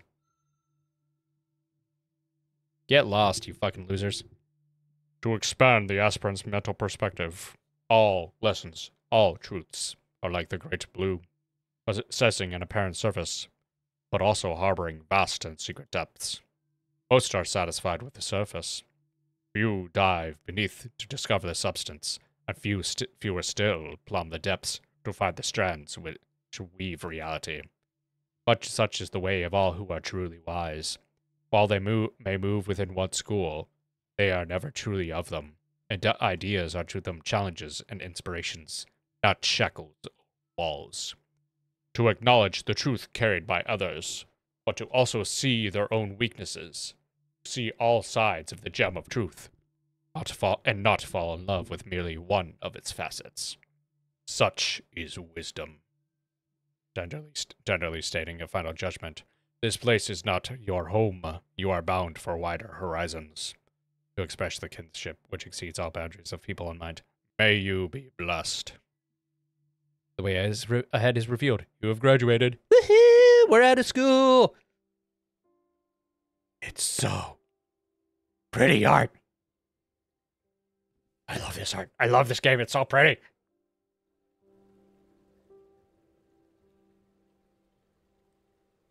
The lair of an elder. Only in your dreams have you visited such a place. Darktooth's ample essence flows in every stone cranny, every drop of water. Artifacts of many shapes and colors, some beyond your ability to comprehend, are meticulously arranged in many compartments. Sky claws of the Night Clan fly gracefully to and fro, whispering secrets to their master. And water continuously blesses the huge drac known to many as the Wise One. As you emerge from the submerged passageway, Darktooth eyes you indulgently, welcome you with a slight inclination of its head and a relaxed half-sweep of its tail. The lesson is concluded. To enter, one must admit that one is not wise. One cannot truly learn unless one embraces one's own limited nature. One then learns the high story of the Drac. Few indeed are we who remember the Ether War and the Firefall. Some things should not be forgotten, and so I constructed the maze of what was, to pass on what has gone before. Yet be not a slave to the past, which is gone. The present alone is immortal. If one focuses on what was, as if it were what is, one will be trapped, unable to find a way forward. Until the last darkness and silence, there is always hope. Both the Draken and the others, and all beings, can change. Remember this. After the first test, one descends into the maze of philosophy, where one encounters 4 instructors, each of a different way. In the School of Knowledge, one learns that memory and facts have potential to forge a new way, but one must be wise enough to see its flaws. Information without growth or applications is meaningless. The materialism taught by the school of wealth is indeed conducive to acquiring matter, but chasing after wealth and security can easily become a trap. One will never have all things or be perfectly safe. Learning to acquire without learning to let go leads only to pain and fear. Perhaps one would be tempted to join the school of faith, to worship their deity and ascribe to their beliefs. Those beliefs, however, are rooted not in truth, but on a desire for acceptance and order, based on a past which has never been. Such is not the way of the Drakkin. In the school of emptiness, the instructor was correct in teaching that all judgments are relative, and many of the concepts we use to label ourselves and others are not real. But while it may be tempting to fall into nihilism,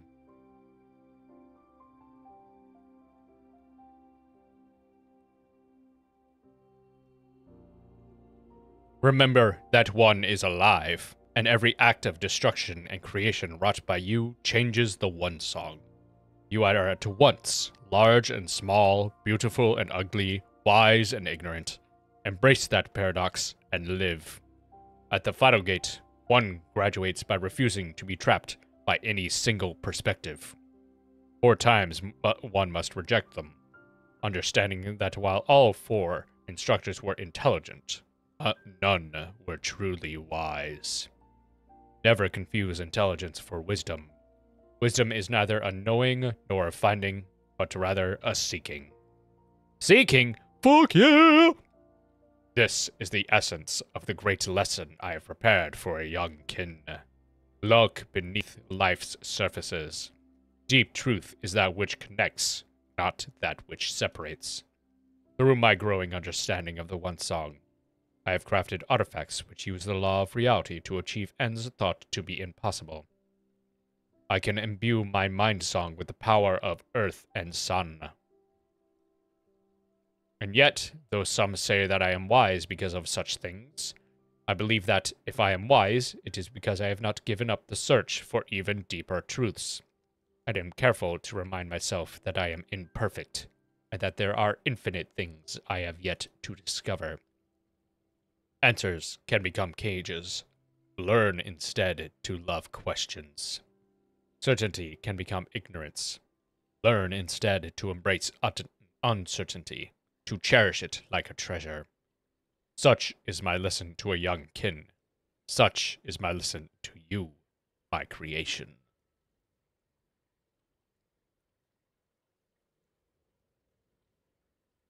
Ask Darktooth about itself. The Emerald Flame, your birther creator, was guardian of the spirit wood at the time of your creation. We danced, and so you were created, along with several others. While passionate in its defense of the sacred land, the Emerald Flame was deeply traditional and strong with the element of fire. Its hatred of the No-Tails was immoderate. Many tailless perished. It would be no exaggeration to say that the Emerald Flame relished the flavor of their flesh, a dangerous addiction. Finally, on the sun of your hatching, it was destroyed by the No-Tails, who utilized a cunning trap. Just a second, get rid of these. Now, you are the Emerald Flame's legacy. You possess its territory, as well as most of its form. That is common. Newly created kin nearly always take on the clan of their birther creator. Your scales, feathers, and wings are deeply reminiscent of my old dance partner. Your eyes alone are mine, and your essence is wholly your own forever. Ask about this trove. What are all these artifacts? What you behold here is but a small portion of my possessions. These are the artifacts currently under research or use. I have several caverns full of small, shiny things, and other artifacts in storage at various locations. Most of them in the Great Blue. I am currently involved in a very special research endeavor. Fathom, the great paragon of the sea, joins me in the search for a different answer. When you ask Darktooth what And when you ask what Darktooth is singing an answer to, it falls silent and sings no more. Ask about the creatures of Labyrinth. Yes, the enkindled, the ohms, the 4 instructors. I enkindled them all hundreds of turnings ago. I endowed them with a small part of my own essence, prolonging their lives and granting them special gifts. Each served a minor purpose at the time, but I came to regret what I had done. Enkindled beings are powerful, but the expansion of their being can easily lead them to madness or destruction. I relocated them here to keep them safe, to serve as lessons, not only on philosophy, but also on the dangers of enkindling. Not all of my enkindlings were mad failures like the instructors, however. I was able to guide some, like the Skyclaw, the entrance to better paths. A few even came to surpass me in some respects. But like the great glider who attends the gate of graduation, I consider it a living treasure. But many more have been lost or spiraled into ruin, sundered from their own people, and burdened with a mind greater than their natures could support. Beware. Ask about the others and their seed. You now know the high story. The others, who came from the great breathless above, usurped our dominion, changed Earth's face, and created the tailless for their own mysterious purposes. They never even attempted to communicate. We were simple vermin to them, small things to be eradicated. I believe they were surprised in their way that we were able to mount a significant defense. Against the new music they brandished in the end, though, there could be no victory. Perhaps 1 in 1,000 kin survived, and even fewer now remain. One thing, however, is strange. It is clear that they intended to return, but tens of thousands of turnings have passed, and still they have not. The Delvers and the Tailless, their creators, expected them long ago. Perhaps they will return soon.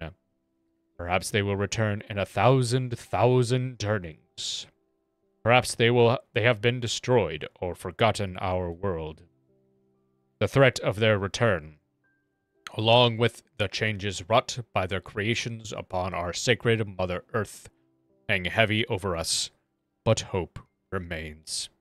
Learn all you can, and accept nothing as final. Such is my song to a young kin. Ask about the Skyclaws and their relationship with I keep wanting to say Darktooth.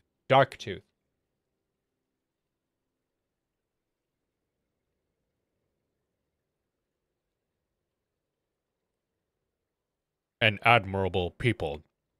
Like all feather beasts, they were kin long ago, and of all feather beasts they have best retained our qualities. After coming to the great green from the great blue, I quickly found that their eyes were as sharp as their talons, and their minds sharper still. I struck a bargain with the Whiteface clan of the Night Skyclaws, the Broadwing clan of the Dark Skyclaws.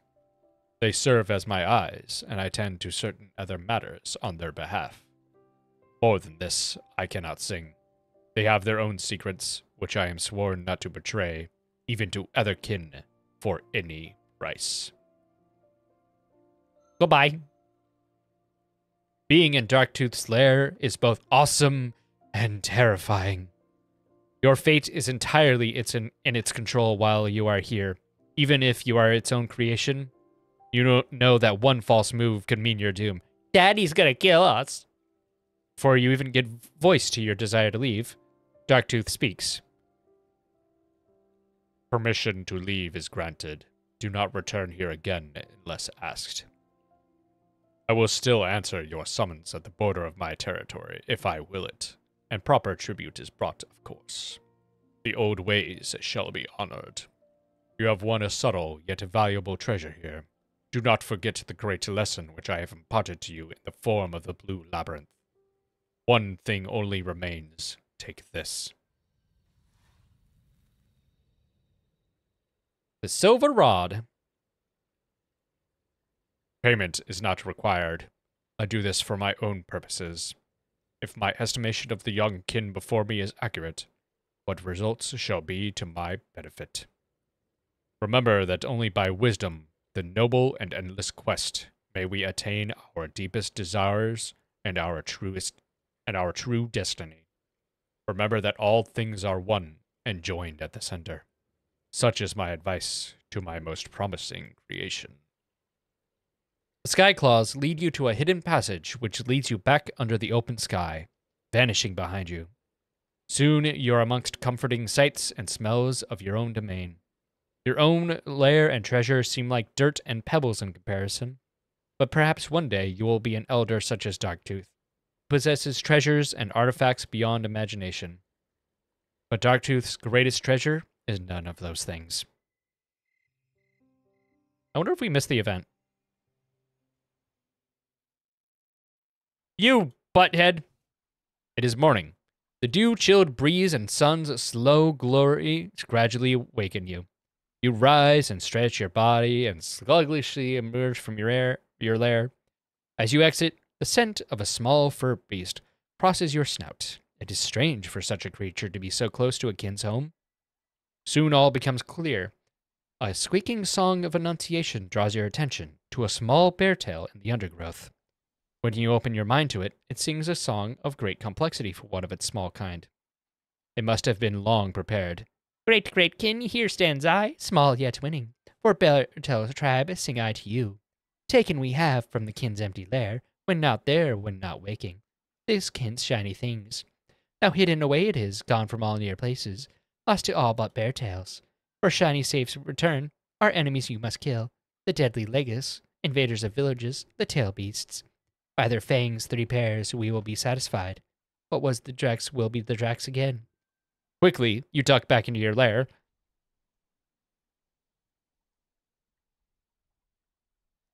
And find that though your artifacts remain safe, many of your small, shiny things are now gone. When you return to the bear tail, it looks you in the eye, unafraid, awaiting your response. Yeah, we'll do it.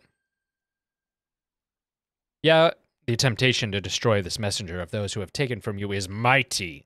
The fire seed is rising in your throat. With difficulty, you swallow it back down and reply. You risk much, your life, many lives for my treasure, such zeal from one so small. I will entertain your wish, though if you dare take from me again, you will find destruction. Satisfied, the bear tail vanishes into the undergrowth. Each tail beast should have 2 fangs, and 6 are needed. The sooner you slay 3 of them, the sooner you shall have your treasure back.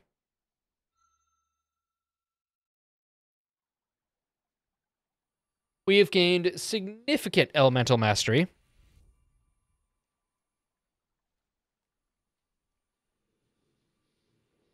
Here we go.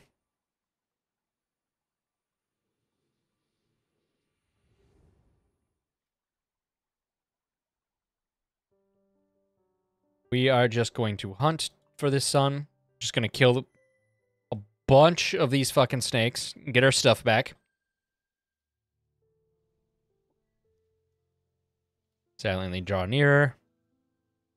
Slip in a little closer. Kill! Kill! Get our treasure back.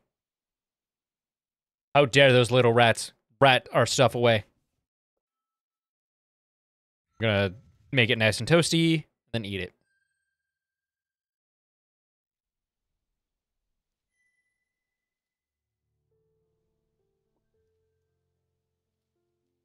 Even with the wind coming at us, we have enough skill in elements to be able to do this pretty easily. I'm not gonna lie, it has genuinely been so long since I had done Darktooth's School of Wisdom that I legitimately forgot most of it, which is why I had to look up the guides. Because I'm like, what the fuck do I do here again?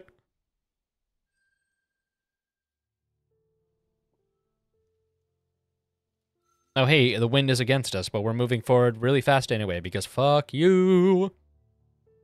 We are really, really good at this. Come on, come on. Come on now.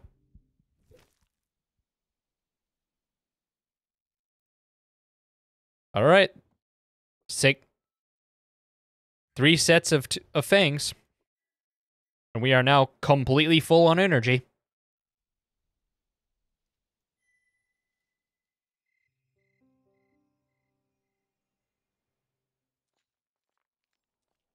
As you return to your lair, you place the final fang in the entrance. When you awaken in the morning, the treasure they stole has been returned.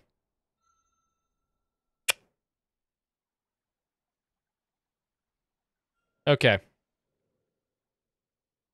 Oh, I forgot it does that.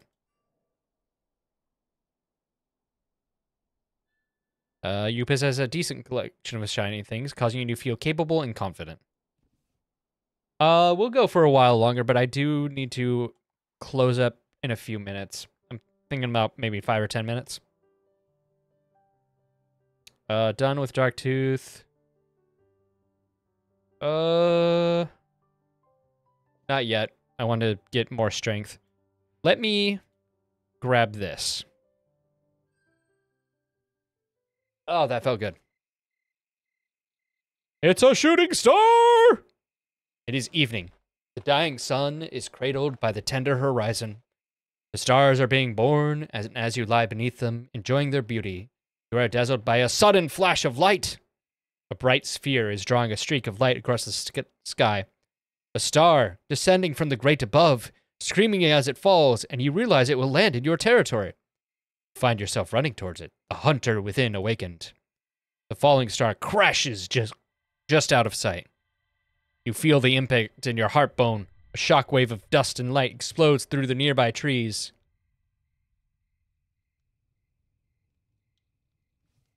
As reality settles from the fall and you emerge from the green, you see before you a crater in the earth, a hole many body lengths wide.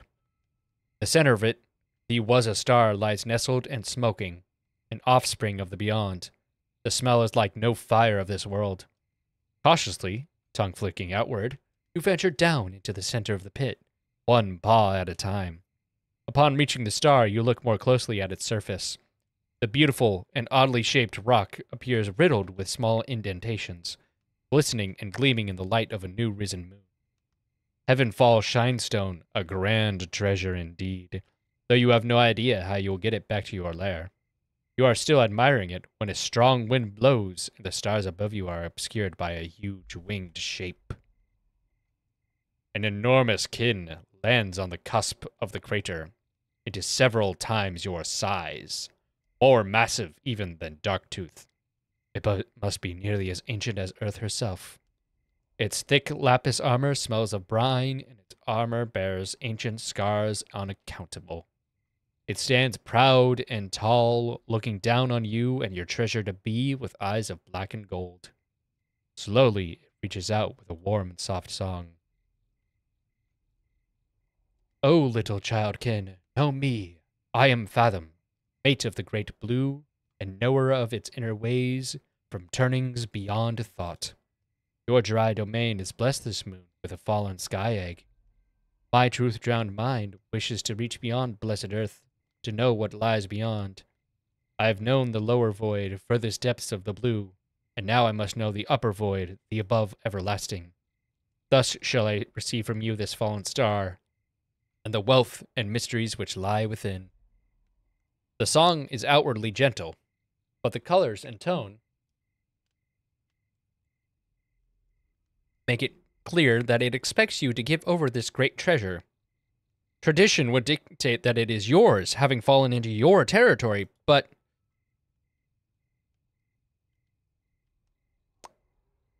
politely request a treasure in exchange. The elder indulgently listens as you fold back your wings in a display of humility and request that tradition be honored with an exchange of goods.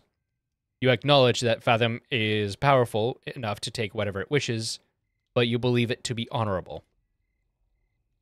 Fathom's head bobs twice, and you are briefly terrified that it will breathe the notorious secret thunder of the sapphire drac upon you. But instead, it coughs up a shimmering sphere. It glistens in the dirt like a perfect miniature moon. This is a pearl born of the discomfort of the voiceless, shaped over many turnings, by secret dwellers of the great blue. My trove is rife with these baubles, but in the dry lands such a thing is rare. I offer it in exchange for the sky egg. While much smaller the fallen star, I just realized there's a word missing there. It is quite beautiful indeed, and worth many shiny things. The elder's thought colors make it clear that no better offer will be forthcoming, so you meekly accept the pearl. Satisfied, the elder seizes the sky-fallen object, wrenches it from the ground, and flies off with it, setwards into the cool evening air. Your prize is a little too large for you to safely swallow. You carry it back to your lair in your mouth, like an egg, and place it carefully in your trove. You have given up a greater treasure for a lesser one, but at least you have obtained something. Had you attempted to fight the elder, you might have lost all, including your life. Considering that truth, you have done well. It looks really cool. It looks like an eyeball, but it looks really cool. Missed the cue because we were down underground. That's okay.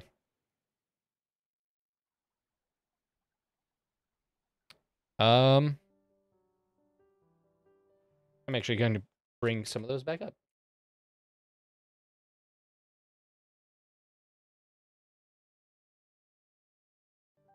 We are going to handle this real fast.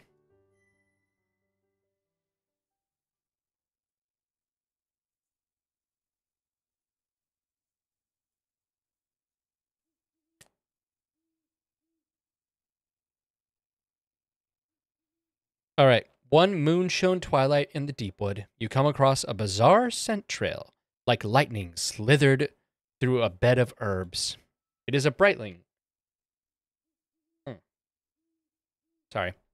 One of the mysterious beings who outwardly resemble the tailless, and yet have an essence altogether other. Curious, you follow at a distance.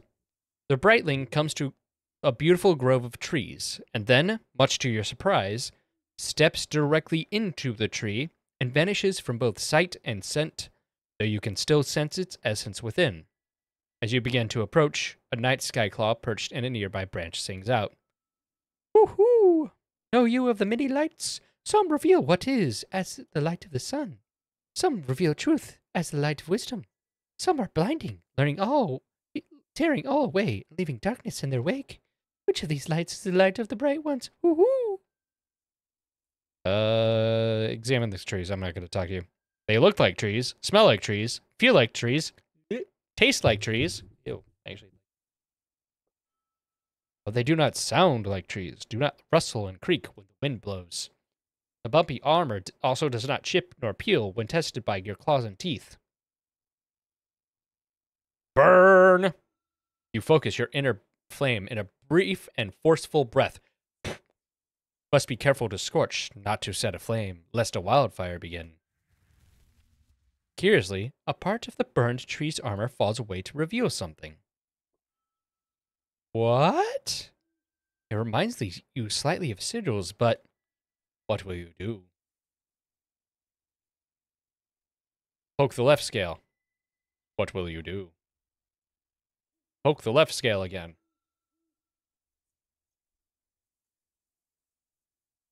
Touch the right scale.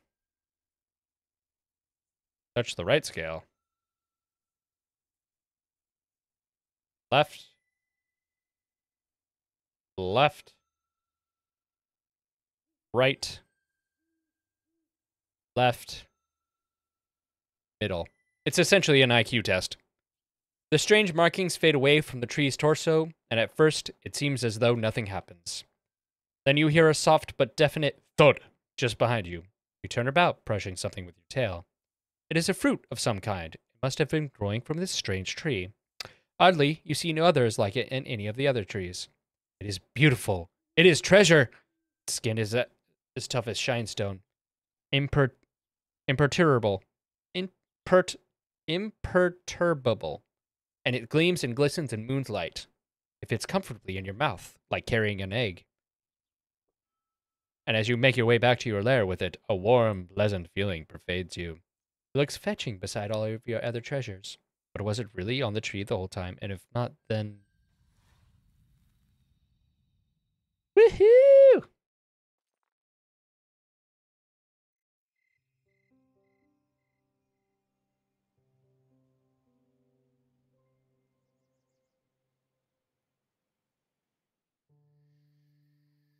Here we go. We're probably going to end on this little scene. Moon's light is spilling into your rest area, and your thoughts are just beginning to flow into the dreaming, when suddenly you realize that you are not alone.